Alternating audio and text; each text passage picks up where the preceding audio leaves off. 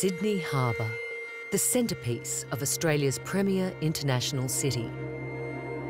Its glimmering body of water is a focal point for both locals and visitors. You cannot imagine any place that's got such a beautiful harbour, such incredible beaches, some of the most beautiful landscapes you can imagine in the world right next to the city. Sydney is just, no wonder, one of the most livable cities in the world.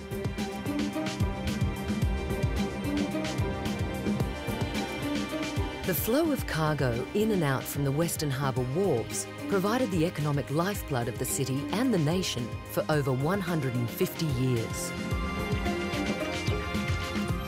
But after the turn of the 21st century, changing technology and economic demands saw the working harbour moved out of the city, presenting a unique opportunity for a reimagining of the area. I felt there was a once-in-two-century opportunity to take the former maritime industrial lands and link them up into, again, a recognisable group of headlands. The opportunity to turn this back into a living, vibrant, dynamic part of the city was something that couldn't be missed. There's nothing quite like it that's been done in Australia previously. I mean, some of the international experts who've come here do say this is, the #1 urban renewal opportunity internationally. Almost a world first and a world only opportunity, and it is something you really want to take advantage of. This is the story of one of the most ambitious urban renewal projects in Australian history, transforming a 22-hectare former container port into a vital new dimension of this global city. Whenever you're trying to do something major in a city, it's controversial. It is a very unique site that provides a once-in-a-generation opportunity for the city, and it is one of those where politics should be put aside. If you're doing something as big and bold and strong as what we're doing here, if you didn't upset some people, we would have failed. A site like this, its development, you get one shot, you've got 200-year life minimum, you need to get it right.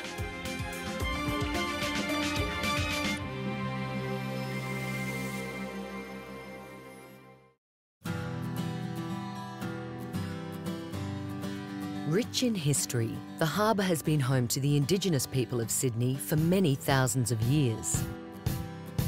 Located on the traditional lands of the Gadigal people, the Barangaroo precinct is named after a powerful Aboriginal woman. She was a fisherwoman, but she was also an elder by the time that she married Ben Long. And she was very highly regarded and highly respected by the people, so they would look up to her. Before European settlement, a great body of Aboriginal people here lived in the more intimate part of the harbour, where the headlands were closer. Barangaroo and Bennelong owned Goat Island. Aboriginal people would canoe between the islands because it was only half a kilometre to Ballast Point, to Balmain, to McMahon's Point, to Ball's Head and to Barangaroo. I think Captain Arthur Phillip might have thought that she was going to be a bit of a pushover, but there was no way in the world that Barangaroo was going to be a pushover for anybody. There is a story where Ben Long was invited to go to Parliament House, and while Ben Long was the dandy, if you like, and dressed up in the English fineries, she just refused to wear clothes and she went along. She wanted to continue her culture, Aboriginal Gadigal culture. She wasn't going to be swayed to take on the new European culture at all. As the landing point for the first European settlers, Sydney became a working port and hub of industry and the centre of the national economy. Originally, this area became poorly built commercial wharves from the 1830s onwards. The plague came in 1890 and the government resumed all the land and bought all the wharves. All the wharves which faced Darling Harbour were knocked over by the Maritime Services Board in between 1958 and 1962. And the reclamation, filling in Cockle Bay and cutting the headland in half, was the biggest reclamation in Australian history. With the waterfront stretching 1.4 kilometres along the harbour foreshore, right on the western fringe of the Sydney CBD, the site represented an historic opportunity for transformation.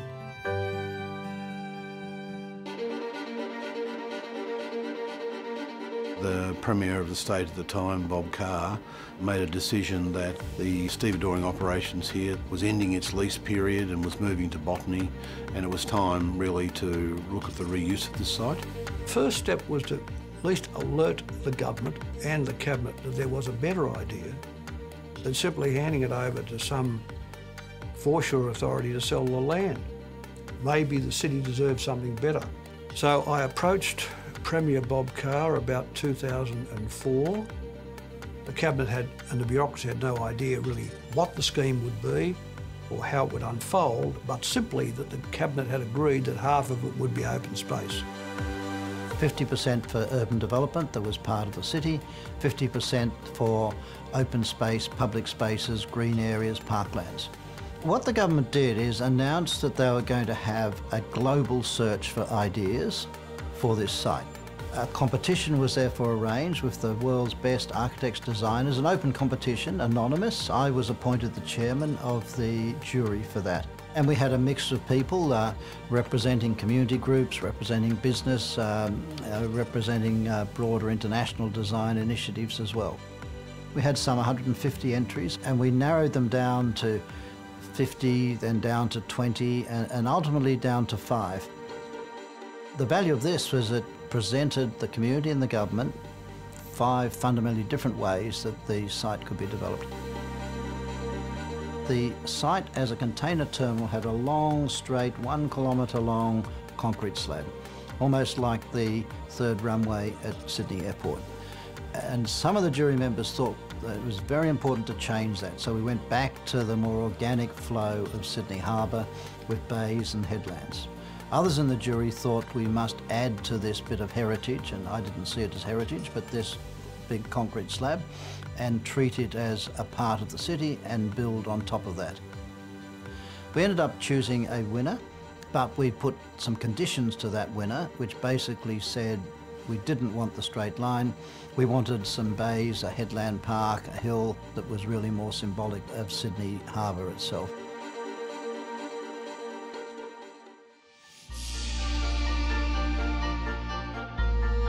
The preferred ideas and concepts from the competition were evolved into a plan submitted to the New South Wales Government in 2007. The plan divided the site into 3 distinct areas. I think the idea of segmenting the whole site into 3, South Barangaroo, Central Barangaroo and the Northern Headland, was a smart move. So we have a new financial centre in Barangaroo South and there's a wonderful natural space to its north. Following an approved concept plan, the search began for a company to design and develop the commercial precinct at Barangaroo South. A selection process produced 2 clear contenders, Brookfield Multiplex and Lend Lease. You don't get too many projects this scale, and while it might have the rights to build it, you've still got to secure tenants. There's not many projects that change the skyline. Barangaroo will change the skyline of Sydney, so it is hugely significant. One of the criteria was sustainability, and we actually challenged the developers to create a climate positive outcome for all Barangaroo. There was a final assessment and the winning proposal was contracted and agreed with Lend Lease. I think as an urban regeneration project, it's pretty perfect, to be honest. It's got an economic engine room at the south, highly sustainable, globally significant and so on, so it's making a statement for Sydney. But then that is helping to pay for a fabulous public space for the ratepayers of New South Wales, so it's, to me, the best of both worlds.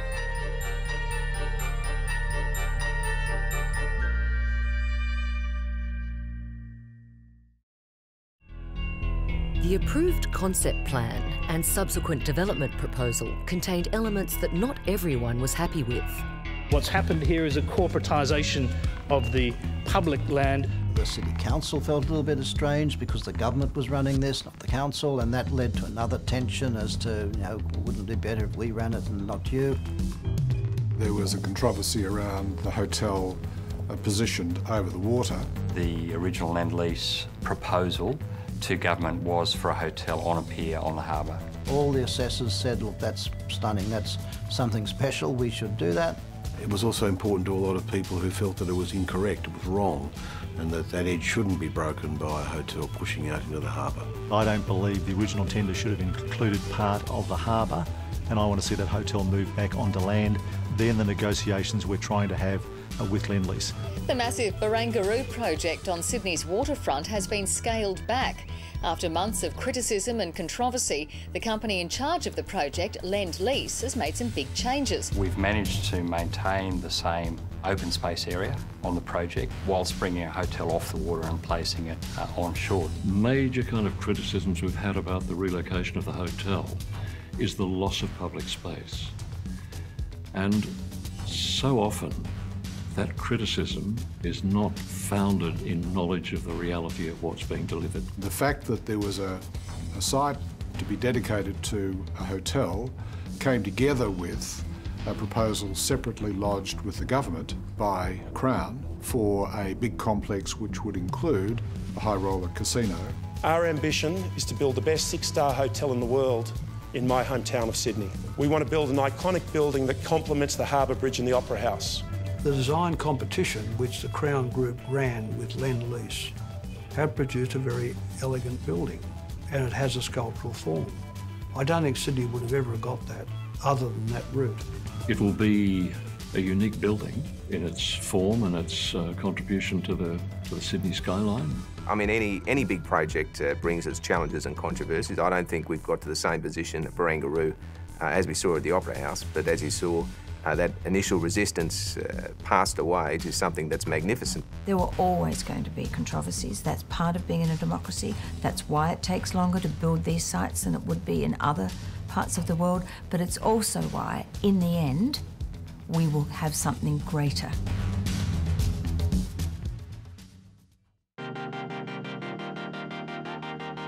Despite the controversy, the site was open to the public, giving the people of Sydney an experience never before possible and a chance to realise Barangaroo's potential. Sydney is the best spot to be for the New Year's Eve.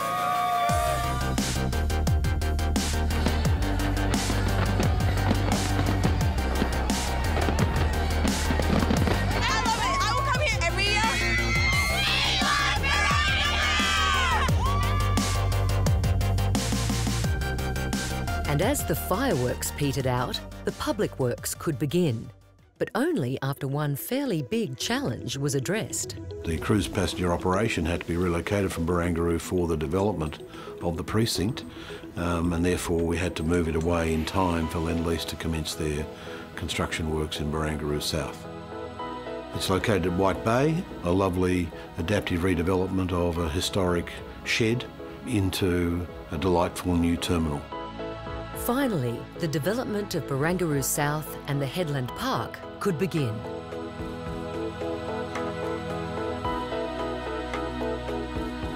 The commencement of construction was the end of the beginning. There'd been a lot of argument over design issues. There'd been a procurement process to get Lend-Lease as a developer. And I imagine that many people would have thought, when will this ever end? Well, it did, and the build is now well underway.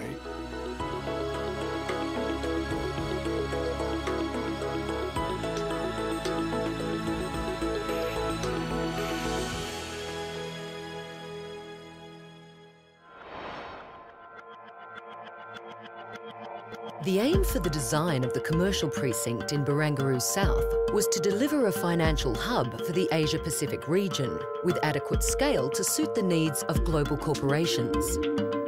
Well, Barangaroo actually provides the canvas to expand the key competitive advantage of Sydney, which is its financial services. If financial services grow, the city and the economy of the state grows. One of the future roles of a city like Sydney is to be an international commercial centre.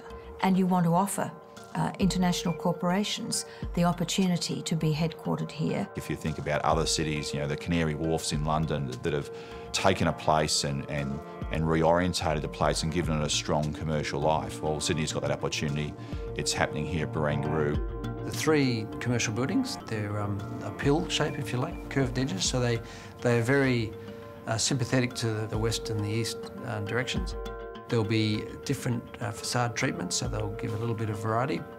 On the Hickson Road side, we have some smaller office buildings. So we're talking sort of 10-storey high things. Then we have a collection of retail buildings.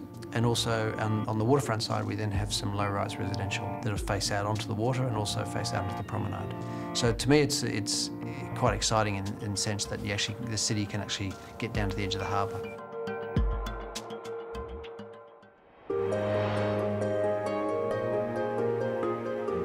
Central Barangaroo presented another great opportunity for urban planners to enhance the lifestyle of Sydney. The role in Central is to be that public place within these two entities that is more active. I've called it the veranda of Barangaroo. I've called it the place where the city transitions to the recreational zone. It's where people who are in weekend mode along the waterfront will first touch the city. So it's going to have this role to be very comfortable. It's got to be engaging, but I think it'll be relaxing. The most important part was the initial master planning exercise by a Chicago firm called SOM. World-class designers and planners. We see Central as a green and shaded harbour park, but we also see Central as an urban theatre where all of the buildings as well as the open space contribute to a very active, vibrant place, a very strong destination. They've come up with some very, very exciting concepts for Central Barangaroo, including the so-called Sydney Steps, which would take the levels up to Kent Street. I also think it lends itself to great big public events, the idea of a harbour stage being placed at the bottom and thousands of people gathered in celebration or to come together to enjoy Sydney's culture. We don't really have a big breathing space at the moment within Sydney that we can fill up with art and cultural uses on a transient basis, the role that Fed Square plays in Melbourne, for instance, or South Bank in Brisbane. Within Central, there'll be an element of discovery. You know, what are the finer grain elements that you're going to find when you walk around there? Some people will only visit once in their life, and some people will work and live there every day. So for the people that are there more frequently, how can it be animated and surprising on a weekly basis?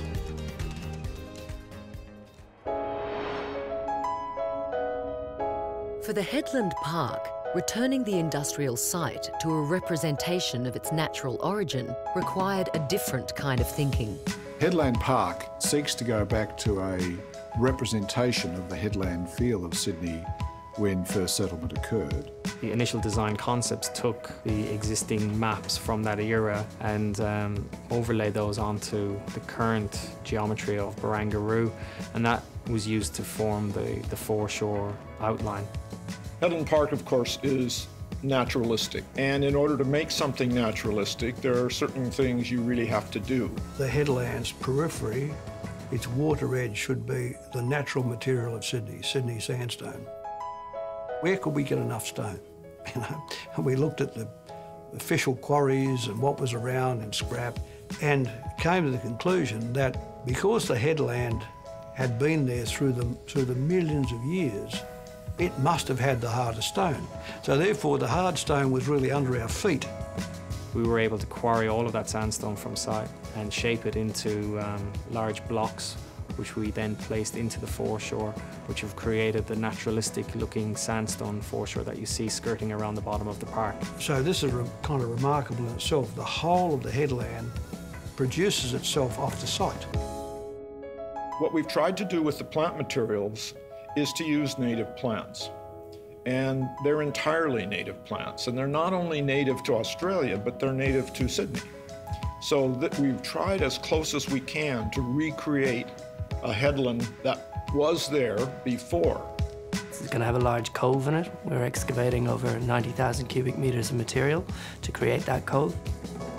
I think it's completely different to anywhere else in Sydney, almost like a playground for the city. I think it's really important that we leave gaps for the future where things can be reinterpreted and we can see new ideas being played with. Within Headland Park, there's this most beautiful void with a very, very large sandstone wall running along one edge. It's just the most remarkable, beautiful space. The building is really the centre of the park. It's quite a unique building because what we do is construct the building first and then we actually bring the park over the top. So by the time the job's finished, you won't actually be able to see the building. It'll be absolutely stunning, a beautiful place for Sydney-siders to enjoy.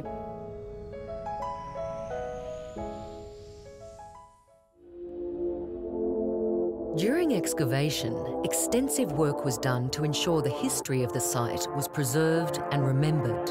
What we've got the opportunity to do here, because of this development, is where the coves have been cut out, we get in first and have a look at what's there. And what we're finding here are the timber piers and, of course, this massive stone seawall that Cuthbert built in 1861. Cuthbert was a big entrepreneurial sort of shipbuilder. He ran a very big operation, 350 men at one point. And then we've got the earlier development from the earlier shipyard by James Munn, which occurred in the 1820s and 30s. What we love about this whole area is the history. It's nice to see, particularly with the stone wall, they're trying to keep some of that. It's like going back 200 years. It is. It's a good feeling to actually see that. While Sydney's past was being uncovered, its future environmental sustainability formed an essential part of the development. Sustainability has always been a cornerstone of what we've tried to do here, and certainly, you know, we were very early to be included in the Clinton Initiative for Sustainability. We're part of a global club, if you like, of developments that are seeking to minimise their impact on the environment. So we make the buildings really efficient to start with. Then we service them with really efficient infrastructure, and then we produce our own energy on the site wherever we can.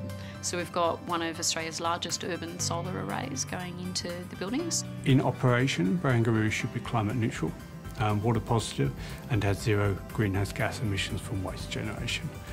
Those as development goals are pretty much as good as you can get and are world leading for a project of this scale. Barangaroo has put in a central chilled water plant to air condition the buildings, and it's much more efficient than air cooling. It uses the harbour and the latent coolness of the harbour to pre-chill the water and reject heat into, so it's more water efficient and more energy efficient. We've been able to reuse pretty much 99% of material that we've either excavated or concrete that we've broken down or steel that we've recovered back into the project and reuse it. We've worked really hard to make sure that what we've done here is economically, socially and environmentally replicable and beneficial, and provide a model for future developments globally.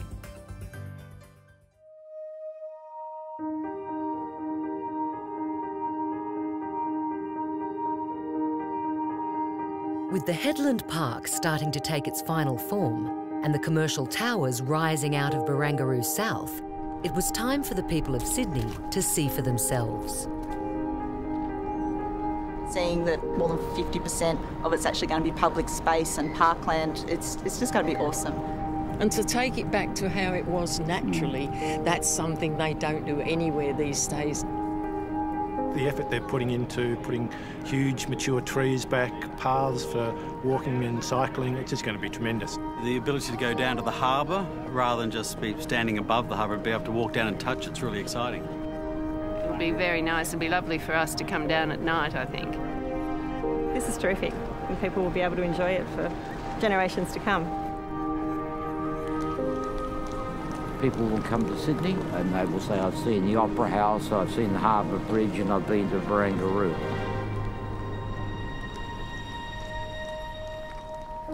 Sydney Harbour is defined by these sort of projecting wooded headlands. When you come down the harbour in a ferry or a boat of some kind, what strikes you is that.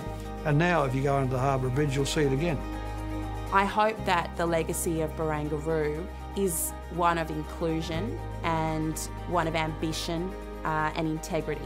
I hope Barangaroo can be a place where everybody can feel that they can be part of something special to enrich our cultural and social fabric. I hope that what this will do is to really highlight who Barangaroo was and the significance that she played at that time in Australian history.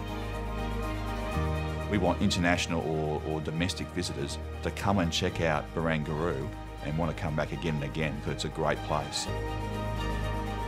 There has been some challenges as we've gone on Barangaroo, but again, as time goes by, I think the people will look back and think it's magnificent.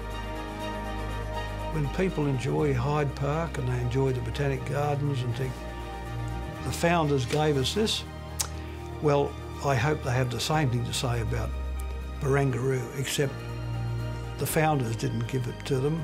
It got given to them in the first gasp of the 21st century.